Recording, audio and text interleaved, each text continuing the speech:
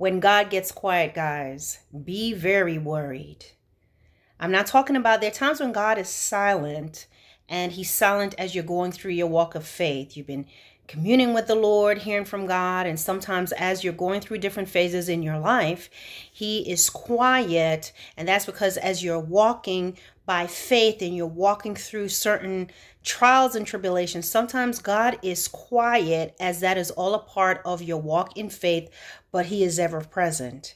What I'm talking about is when God stops warning you, when God stops talking to you about your sin, when you no longer hear that silent voice in you, be worried.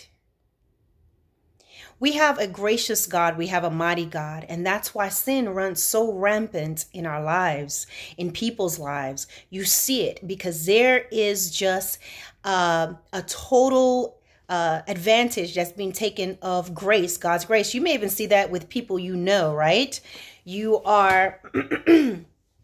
see people, they just take advantage of opportunities that when an olive branch is given to them. But guys, I want to tell you something. Those of you who are sinning, believers, unbelievers, you know, when you start sinning, there is this, at first, a hesitation in it, right? And then as you get better at it, you just do it. Now it's like, listen, sinning is as easy to you as getting up to brush your teeth. You don't think about it. It's just autopilot. And sometimes you get warnings, but I'm telling you, when you reach this place where you're no longer hearing the voice of God, when you are no longer feeling any type of remorse, you're in trouble. You're in the stage of hardening. Hold on, guys. I am just hot right now, but I don't want to take the top off because I can't. Y'all can't see what I have on under here. Hold on. Not that it's inappropriate, but it's just, y'all just can't see it. Hold on. Let's turn the fan on for a second.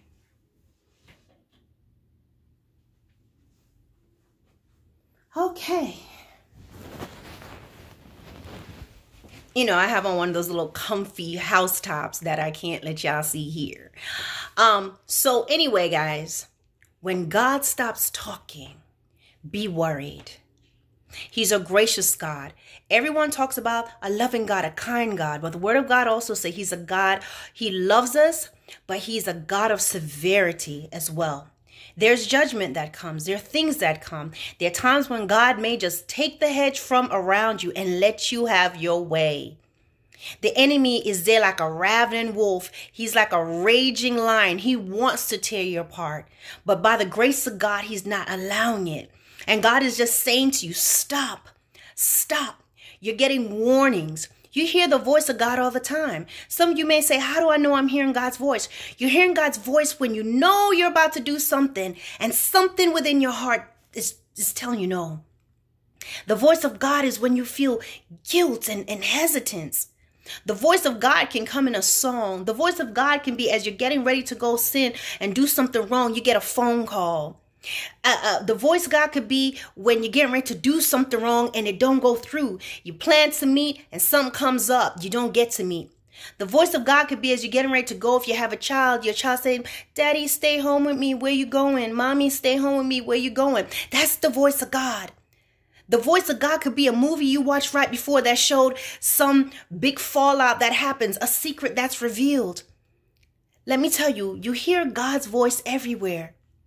The voice of God is when you're sitting at the traffic light and it's taking forever. The voice of God comes to you when you're sitting in your car don't start. When you're sitting in traffic and you're hearing that voice and that feeling. The voice of God comes when your husband or your wife or your significant other is texting and calling you and kind of fussing at you because they feel something isn't right. That is the voice of God. But guys, be worried when you don't hear the voice no more. That was bad language, bad grammar. You don't hear the voice of God anymore, no more. When he gets quiet on you guys, that's when you got to worry. And that's simply God is letting you have what you so desire. Stop what you're doing. You watching this video is also the voice of God if it applies to you. If you're doing something you're not supposed to be doing, stop doing it. Stop having that affair. Stop committing fornication. Stop messing with that man's wife. Stop messing with that woman's husband. Stop having illicit sex. Stop going to those places that God is telling you not to go to. Stop running with that crowd that's going to do you harm because God sees something. Don't ignore it. Don't get in that thing. Stop. When God tells you stay home and you feel like you don't want to go nowhere, don't get dressed at the last minute to go nowhere. There's a lot of people who have died just like that because when you talk to their family, they say, you know, he wasn't even going to go out. But the last minute he went. She wasn't going to go. She didn't feel like it. But the last minute she got a phone call and she went. She felt that she didn't want to go, but she kept going. Guys, let me tell you something. I said this in another video. You may talk about the return of God that's taking forever. You're not going to last forever. You and we don't live forever. How do you want to spend your life? Today, I can say I spent my day doing the things for God, reading my word, doing my best to be pleasing. I made my choice to pick up this phone today to do this video. But I could have picked up this phone today to also get into mischief. You understand? Your time is precious. The last 6 minutes I've been talking to you, that is gone forever. I can never take it back. Ask the Lord to forgive you for your sin. Run to him. Ask the Lord to help you through whatever you are struggling with. Break yourself free before you are exposed. But know this, when you are no longer hearing God, when he's no longer talking to you, you are in trouble. And it's not that he wants to hurt you. He's letting you have what it is you are trying so hard to break through the fence for. The thing that you're willing to play in traffic for. There's some of you having unprotected sex. You become so careless. You become so just hardened in your heart that you are risking the life of your wife to sleep with the strange woman. You're risking your husband's life to sleep with a man that comes through the back door, the one who lays with the foolish women. You're risking the whole livelihood of your family. Because should your husband get so enraged he goes and take the life of that man, is his life not also gone? Exposure is going to come. Everything done in the dark will come to light. Stop having that fornicating relationship. Don't believe the hype that, oh, he's going to be your husband, she's going to be your wife. The enemy is just already infiltrating your relationship to destroy it. Take it from me. I know. Been there, done that. Jesus is the best way. He's the only way. He is the truth and the light. He's the best way.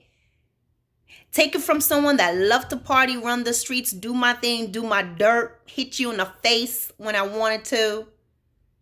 That God changed me. And now I'm here on what day is it? Wednesday.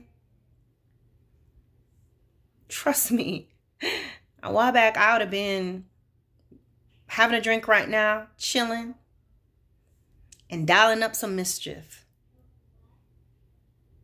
Stop while you can, guys. Stop while you can. Stop while you can. Everybody's not going to get an opportunity like I got, like some of the people get. Sometimes God is stopping you because he sees the guillotine at the end of your trail. Get off that deadly trail, guys. The times are evil. That's how the enemy's turned up the fire. He ain't playing with you. But when God goes silent, be advised. Something's coming. So repent, turn around before it's too late. All right, guys, don't forget to like, share, subscribe. Peace out.